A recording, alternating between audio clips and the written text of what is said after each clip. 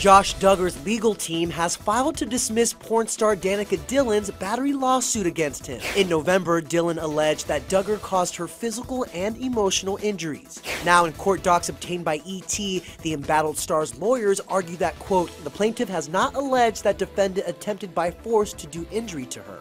They add, her labels and conclusions are not adequate, particularly because she states that she consented to physical and sexual contact in exchange for payment. A source in the Duggar family tells ET of the filing, Josh is a smart guy and I hope to God he is getting the help he needs.